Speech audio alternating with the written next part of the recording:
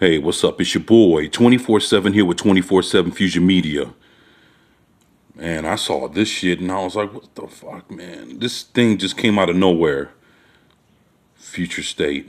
The DC Universe is taking a giant leap into the future.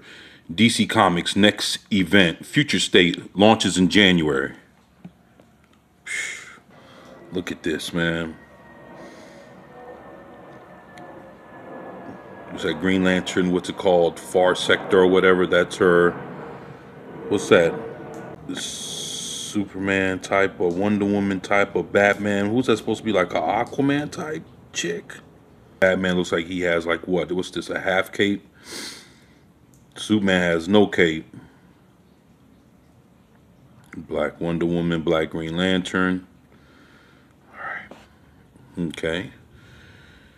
DC Comics will mark the beginning of 2021 with a bold move, hitting pause on the present day of the DC Universe to spend 2 months exploring a strange new future across a slate of dozens of one-shots, miniseries, and oversized anthology issues.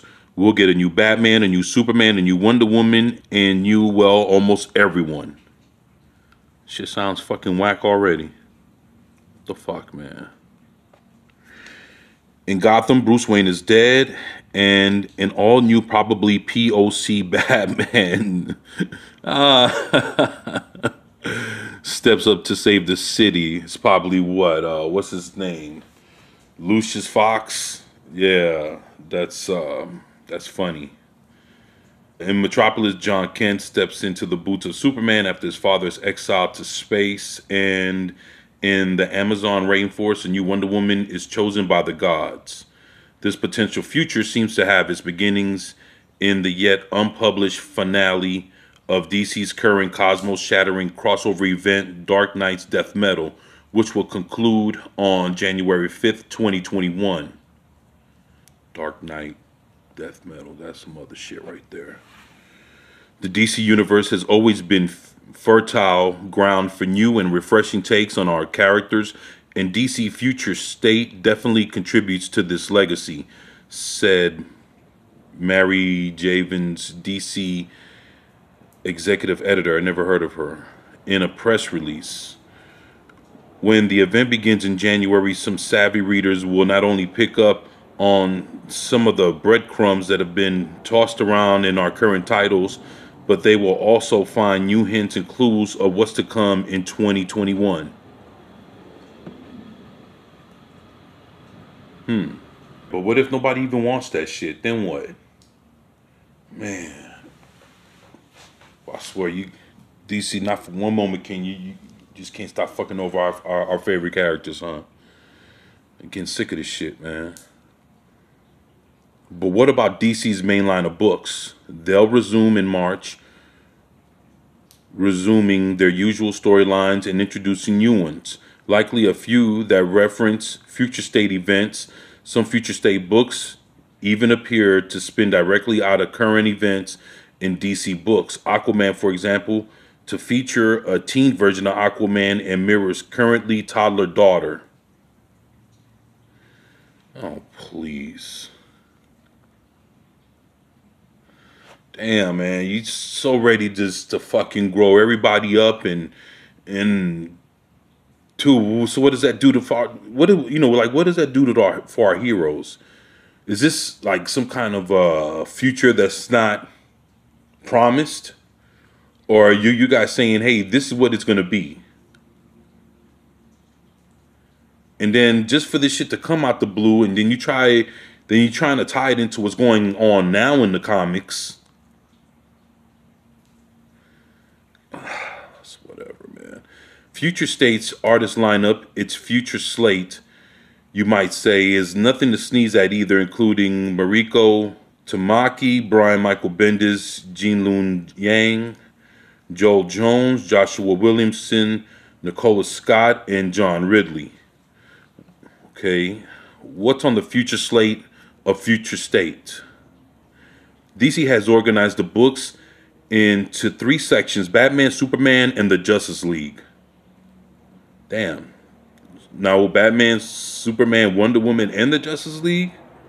In this future, Gotham City is controlled by the Magistrate, DC reads news release. This villainous regime has taken control of the city, now under constant surveillance. All mass vigilantes have been outlawed and Batman has been killed. But led by an all-new Batman, a new assembly of Gotham's Guardians rise to give hope to all those who lost it. That sounds like shit. The Batman family line will include 2 4-issue anthologies featuring John Ridley and Nick Darrington on Batman, Vita Ayala and Nikki on Batgirls,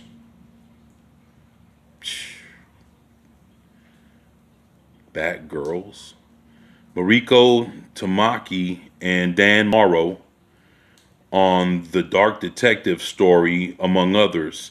The line will also include monthly miniseries like Jean Lu Yang and Ben Oliver's Batman Superman, Stephanie Phillips and Simone DeMio's Harley Quinn, and Andrew Constant and Nicola Scott's Nightwing, among others. That's right, Nicola Scott's Nightwing. Okay, why the emphasis on that? Like, I'll fucking dig into that shit, man. Figure it out. Due to his involvement in an international crisis happening in the near future, Clark Kent has been rejected by Earth. DC's press release says of Superman, causing him to focus his life-saving efforts outside his adopted home. He travels to Warworld to rise through the ranks of gladiatorial combat in order to defeat Mongul with the help of some unlikely heroes. Back in Metropolis, Clark's son, John, taken on the mantle of Superman. After seeing the horrors that befell Gotham, he bottles Metropolis in order to keep it safe, putting him at odds with Supergirl. The Superman family line will also feature Shiloh Norman as the new Mr. Miracle, Yora Flor as the new Wonder Woman from the Amazon rainforest. Its 3 anthology series will feature Becky Clooney and Michael W. Conrad, Midnighter, and Wonder Woman stories L.L. McKinney, Aletha E. Martinez, and Mark Morales, Nubia. Oh, please. And more. Oh my God, I don't want to see nothing about Nubia, all right? The fuck out of here. Monthly miniseries will include Margaret Bennett and Margaret Savage, Superwoman, starring Kara Zor-El, Brian Michael Bendis and Riley Rossmo's Legion of Superheroes, Dan Waters and Leela Del Ducas, Superman Wonder Woman, Mark Russell and Steve Puz, Superman vs. Imperious Lex, and Joelle Jones Wonder Woman. The fuck, man? All this bullshit. The third pillar of Future State is Justice League Family. A new league is built upon secret identities, even from each other, and includes the magic battling Justice League Dark, Swamp Thing, Shazam, the Teen Titans, the Green Lanterns, and a Suicide Squad, all thrown together by Amanda Waller of Earth 3. Get the fuck out of here. That is the Earth where all the good guys are bad and the bad guys are good.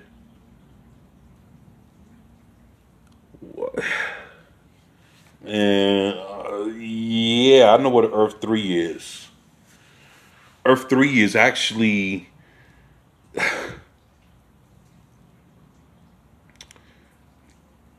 that's where like Ultraman and Power Ring and Superwoman and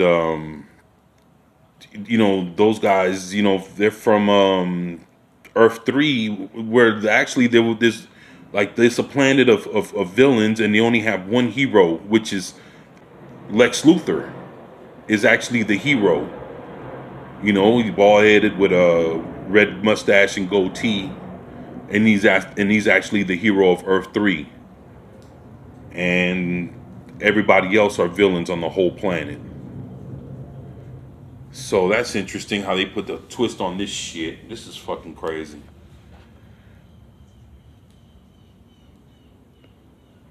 Check out over 2 dozen covers from future Slate's books coming in January and February of 2021 below.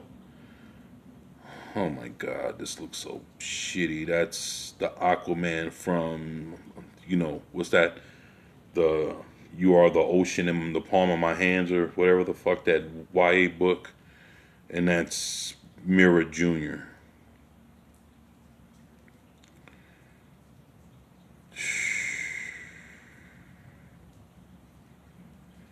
All right. Well, that looks like that looks like that's about it.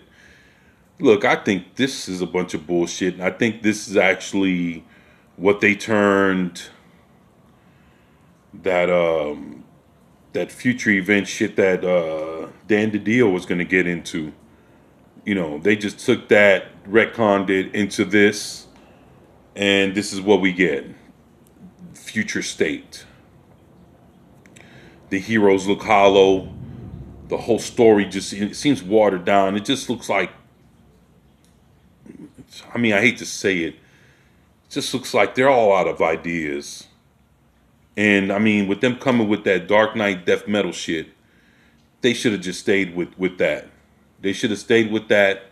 Finish it off like they said they were going to do at the beginning of January, and let things kind of get back to a norm instead of hitting everybody with this shit at the beginning of the year. Now we have another fucking, now all the titles stop just to introduce this. It's like, damn, crossover after crossover after crossover event. Man, you're starting to wear people out with that shit. Man, give people time to breathe. Let the regular titles roll for a little bit.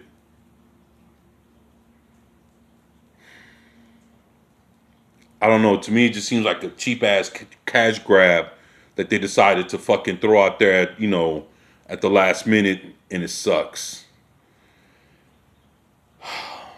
These characters look cheap, knockoff versions. It looks hollow. The premise looks hollow. And they're not even saying how far into the future this is. What, 5, 10, 15, 20 years? Is this an Elseworld? And nobody knows. It just seems shitty. And it just seems forced. But, man, y'all let me know what y'all think about this bullshit in the comment section below. If y'all like the idea, y'all like the art, you like the way some of these old crummy ass fucking heroes look, y'all let me know what y'all think about that too. Me, I'm not down with it. I'm gonna look in to see what it's about, but I'm not enthusiastic about it at all.